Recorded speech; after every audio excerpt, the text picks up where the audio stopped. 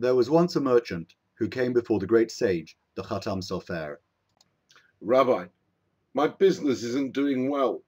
Perhaps you could say a blessing that I should be prosperous. The rabbi thought for a while.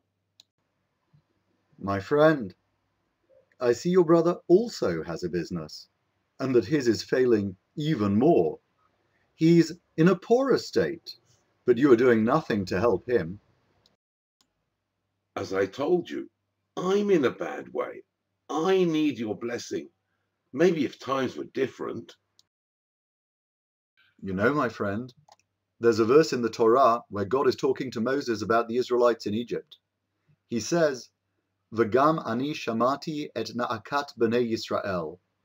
God says, I too have seen the suffering of B'nai Israel. Why do you think God says, I too? God heard their cry. He rescued them. Rabbi, I want God's blessing.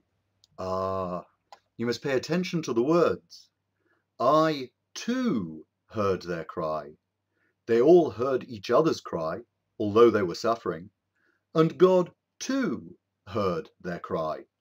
When their ears were open to hear each other's plight, then God too listened.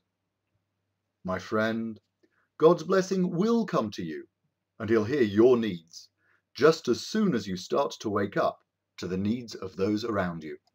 Pesach can be quite a costly and demanding season. Communities have always encouraged kimcha de pischa, donations to help the needier members, buy matzah and wine for their seder. Please give your support to those around you.